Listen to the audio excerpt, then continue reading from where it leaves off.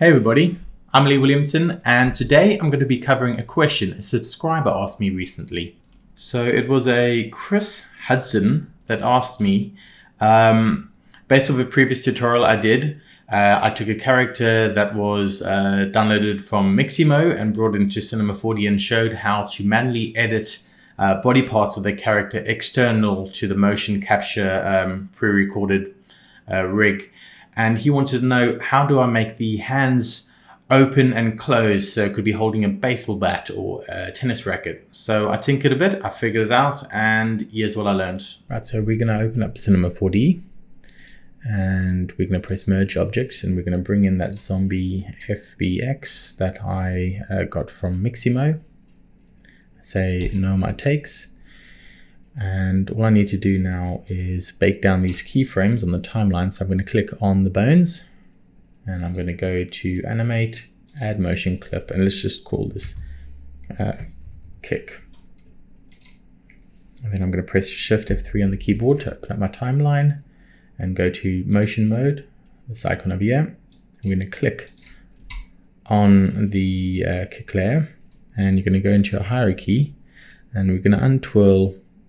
And let's just choose one of the hands. So let's choose the right hand.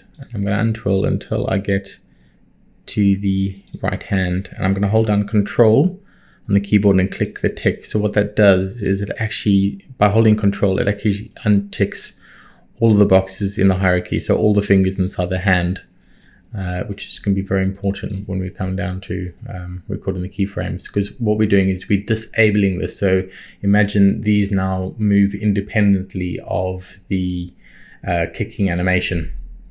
So I'm going to click on the bones, and I'm going to go down to, let's just right click and just say unfold all.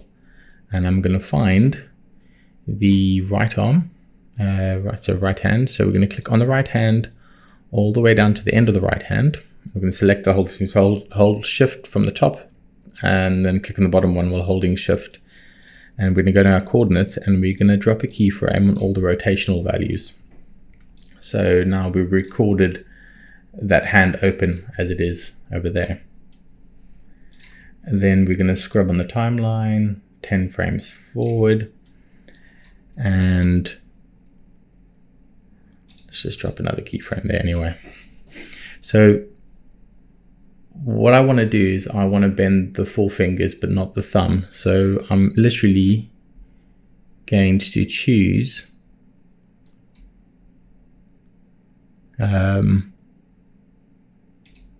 all of the hands and not include the thumb in that. And I'm going to rotate my RB value. Okay. Like that. So imagine this character is holding a baseball bat, and then we're going to record keyframes on there, and then I can just go to that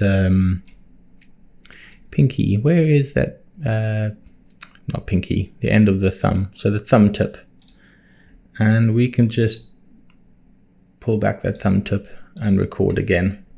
So now when I scrub, you have an open hand and then a close hand, which is great.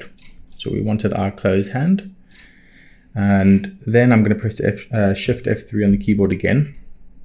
And I'm going to go into my keyframe manager where my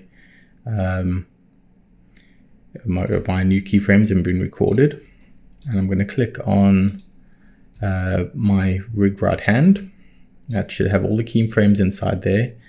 And now I want to animate the hand going back to its original position. So imagine the start was open, then it closes, and then so now I want to have it open again. So I can click on this value. This is a summary of all the recordings of that hand.